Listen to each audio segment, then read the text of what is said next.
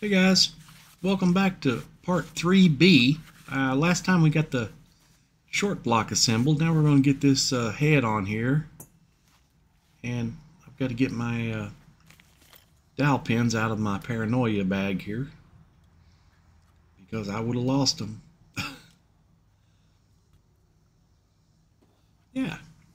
Now on this one, I'm going to be using quite a thick head gasket. This is just going to be for the break-in. But this one's right at about 50 thousandths thick.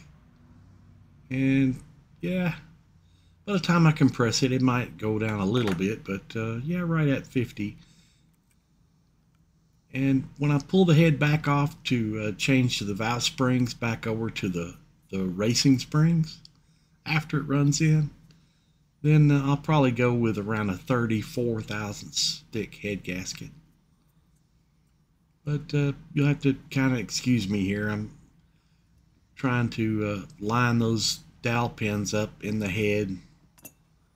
There we go. But you guys know how this goes. I went ahead and put those bolts in there. And now I'm just going to run through them with a torque wrench. And these are torque at 17 foot-pounds. If you're using your little inch-pound wrench here, it's 203.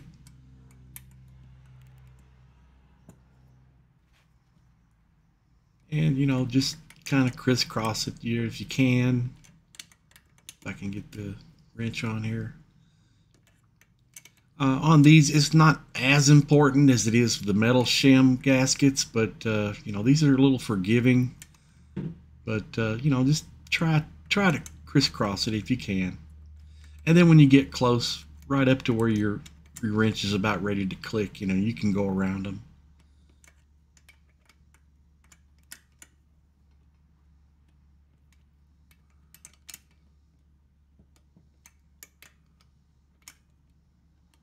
Oh yeah.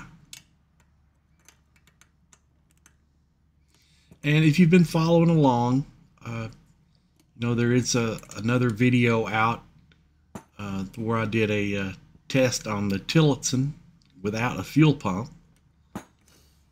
And that does feature this engine in it. And speaking of Tillotson, we're going to go ahead and install this Tillotson diaphragm type carburetor on here. And to do that, I'm going to get rid of these studs. So to pull those out, you know, I always just lock a couple of nuts together. And that's the easiest way to do it. And yeah, one of these things works pretty good too. But now before I stick the intake on there, that gasket's kind of stuck on the head. So I'm just going to use that gasket. It's fine. And I'm going to use a gasket trimming tool here and try to trim off any excess gasket that's sticking inside the port, because we want a nice smooth fit there. So, you know, just use your preferred gasket trimming tool and just kind of whittle off the anything that's sticking inside the port, and that'll be good. And you know, everybody just kind of match up. It's D-shaped intake, D-shaped port. You can't make a mistake. Now, I'm kind of noticing here that bolt's not really starting very well in there. I don't know if the threads are just really sharp on it, or I've got the wrong thread. It seems okay, but I'm going to go ahead and stop and double check. It's always a good idea. Now I've got that nut there fit the stud perfectly, and it fits this bolt here perfectly. So I know I do have the correct thread type. And it's just kind of a pain when you've got big fingers like this, and some of you guys know what I'm talking about, and you're working in a small spot. But just try to run those up and get you a turn or two in the threads. You know, start them by hand. And once you get it started turning, then you can put your wrench on there. Now I've went ahead and run these up because there's no need in showing that on the video, but yeah, the final torque just kind of snug them both up. And these intakes are pretty nice. They don't have a place for a pulse fitting, which I was kind of surprised. But, you know, nevertheless, it's still a good looking intake. Matches up to the port pretty good. Now this port is not, this head is not ported, so I've got stock ports in there. And here's another situation where having big fingers is not exactly the greatest thing in the world. You guys with small hands and girls with small hands, you know, you guys and girls can get in there and get those a lot easier than I can. But once you get it, it can be done. And just run it up. Got the gasket in place. We made sure our hole lines up. And our pulse port on the carburetor lines up with the intake, so we're in good shape. Now I'm going to go ahead and get these push rods down into the lifters.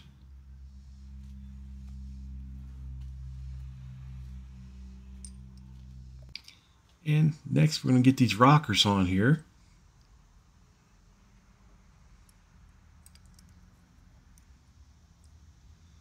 Now, I'll tell you a little secret. What I'm going to do is I'm going to use the rocker retainer off the Ghost engine because I really like that retainer. It's much better. Well, shoot, my push rod fell out on me, but that's okay. I'll just kind of tighten them back down here to where it doesn't fall out again. And we'll get all that slack out of there when we get the valves adjusted.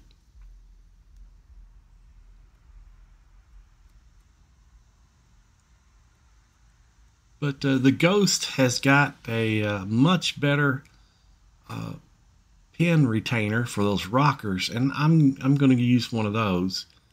And I think these are available at Dyno Cams. I'm not sure.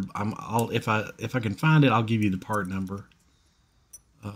I'll put it down in the description or something later.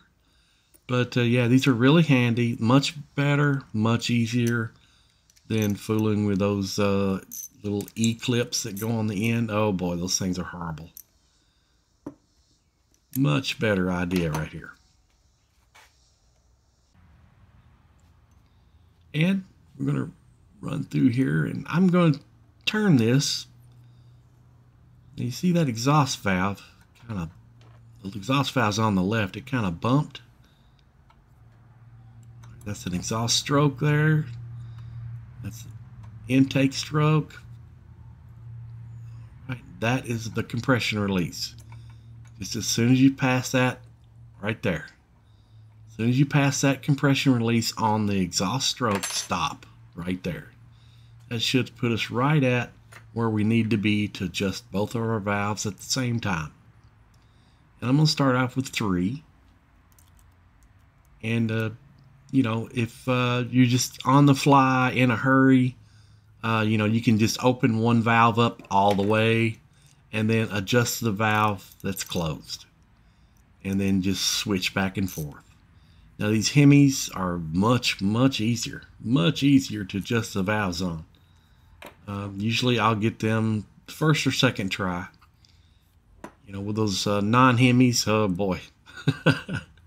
You know, you can go 7 or 8 times and before you get it. And that can be frustrating, but these are a walk in the park. I really like these. And usually I'll make that feeler gauge where I can feel the drag, but it's a little loose. And then when I tighten down this adjustment on these Hemi types, it kind of tightens up the drag just a little bit. That one there, I think I tightened it up a little bit too much. There we go. No. Yeah. Usually only a time or two with the Hemis, and you're good to go.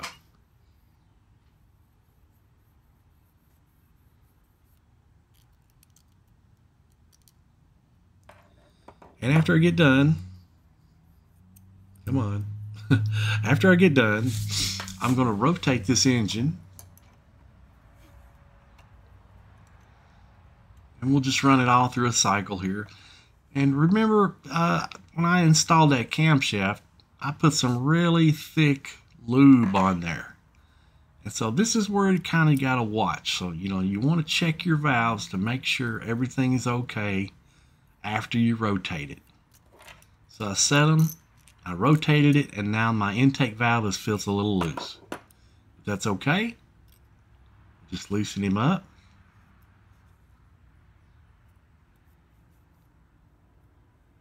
Give me some drag on there. Tighten down the lock nut.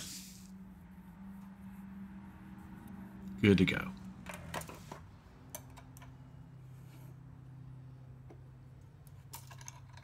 Let's try it again. Rotate through the cycles. Watch it on that. Yeah, you'll see that little bump on the exhaust valve there. As soon as it came back up, now check my settings again. That feels pretty good right there. Exhaust feels good. I think we got it.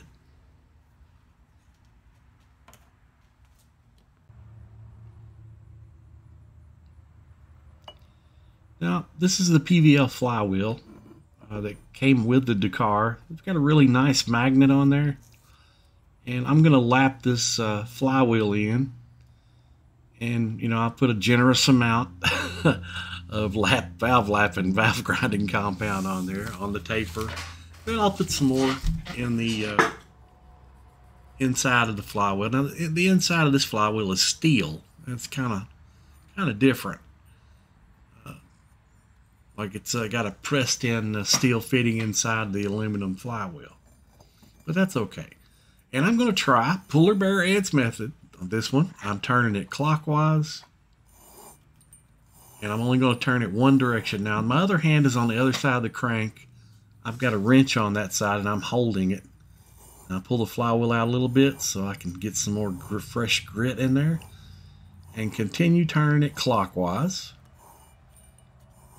And kind of let it seat itself on that shaft. Now I can feel why that was turning. It was trying to grab the crankshaft pretty good. So we'll see what it looks like here.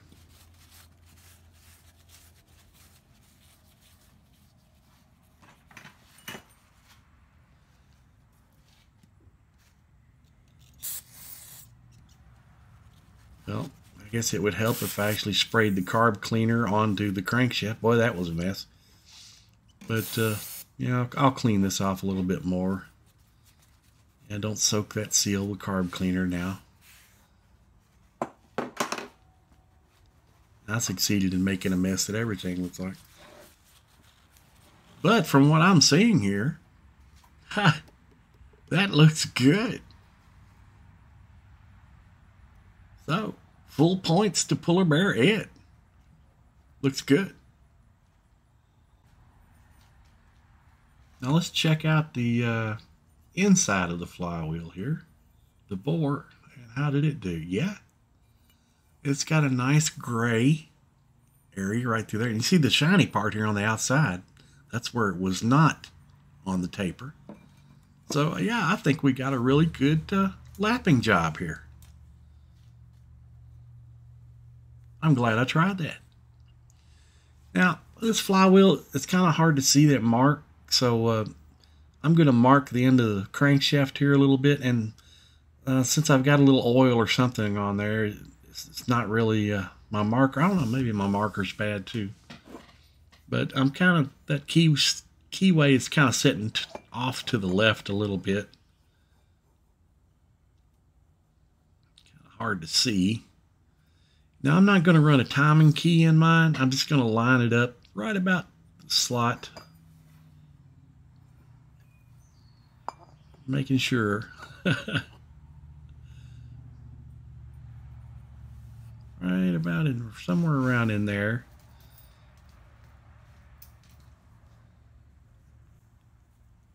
And this is the only difficult part, you know, lining it up.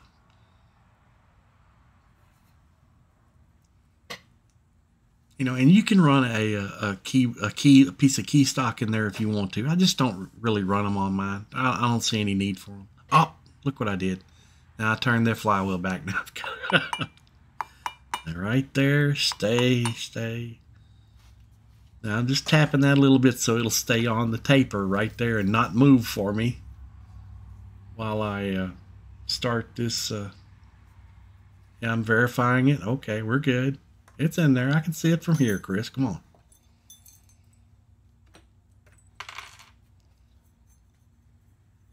I'm going to put the starter cup on there. And I've got to turn it a little bit. I'll take care of that. And I went ahead and tightened that up off camera because some people seem to get excited about my method.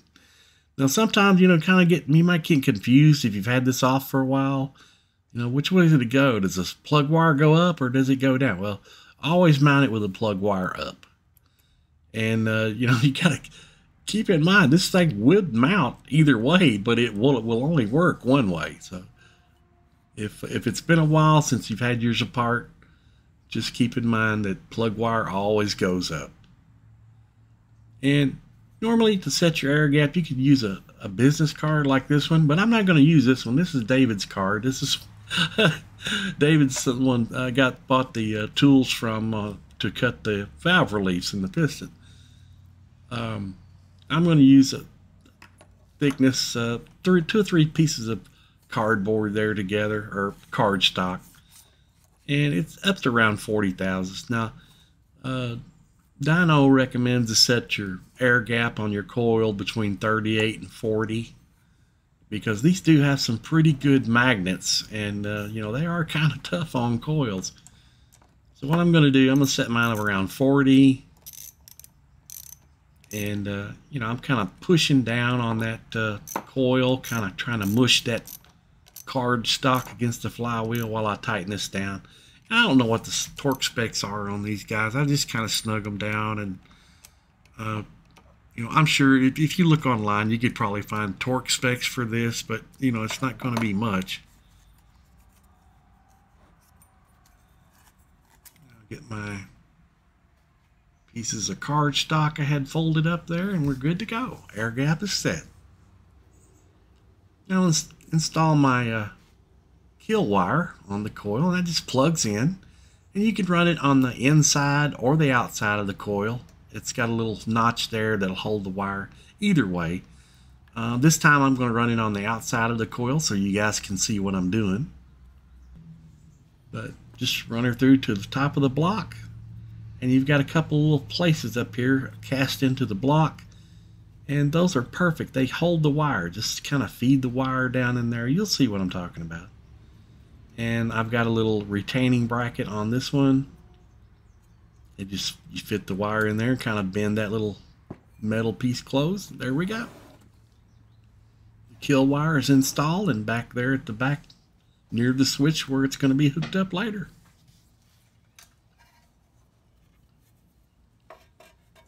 And let's get this thing on here. You guys have seen this. Now, that's my ground wire from my kill switch. What I'm going to do, you know, I'm just going to stick it on in behind here. And you could mount that anywhere on a block you wanted to. But since it kind of stays with the switch mounted to the pull start, I'm just going to kind of keep it here close to where if I need to take this starter cover off, you know, I don't have to remove a separate bolt to get that thing out. And come on, line up for me. There we go. You guys know the drill on this side cover. 4 bolts. And these are all 8mm on this one. Just run them up, and I should have done, I thought I had this one run up further. Sorry, guys. But yeah, we've covered this a time or two. 2 at the top, 2 at the bottom.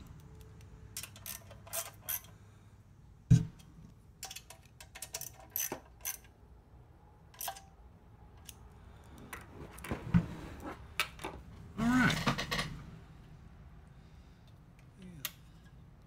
We've got our ground up there, switch. Now we've got to plug our switch into our coil wire, or keel wire, right off the coil we just ran. Now I'm just going to fold these up and stick them in here. You know, if you want to, you could like tape them up or put some shrink wrap around it or something, whatever you want to do. But for now, this is fine by me. This is a top plate I was thinking about using on this one, but I'm going to try to use the stock gas tank with this one. And this top plate came with a fuel pump and some fuel line. And I purchased this one off of the Bay place. But rather than running that on there, I'm going to try this stock fuel tank, because I think what I'm going to do, this is going to go on a, if I don't change my mind, I'm going to put this one on one of the Baja Warrior bikes. And I'm thinking about doing some comparison runs. Mount this DUCAR on one of the Baja Warriors, and then I'm thinking about just putting the Ghost 212 back together like it came from the factory, and mount that on the second Baja Warrior, and maybe do some drag racing. You know, make sure the weight is equal between them and everything, and then drag race my son around, and we'll see who's got the best performance.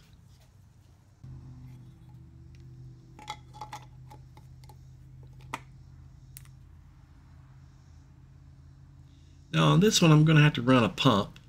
So I'm going to mark this valve cover, and I'm marking it below the secondary level up there at the top. Because what I want to do is drill this thing out to where, you know, I can mount a barb fitting for the pulse.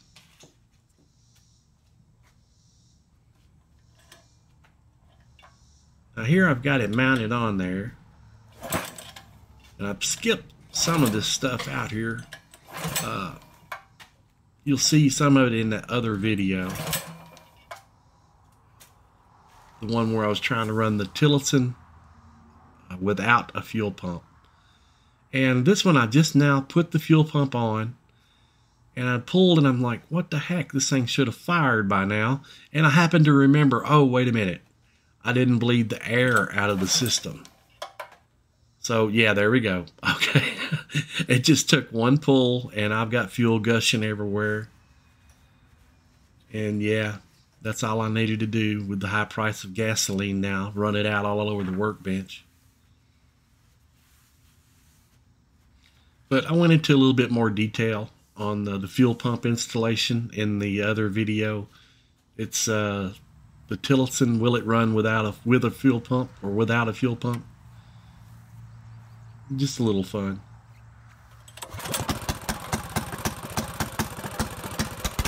Oh yeah. Oh, it's rich. Man, it's rich.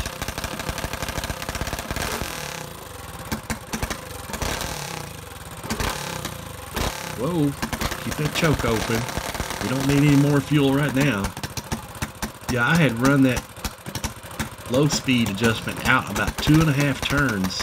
Well, I've got to turn it in. It is way rich right now. Okay. I'm leaning it out now, so now I'm going to set my idle down.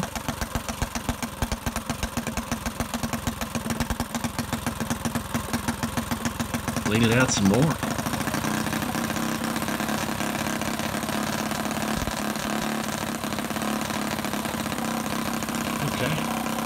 Lower the idle down a little bit. Oh yeah. Yeah, it's sounding much better now.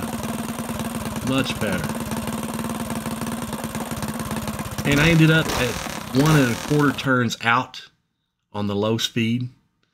And if you guys want to install one of those fuel pumps, here's a little diagram of it.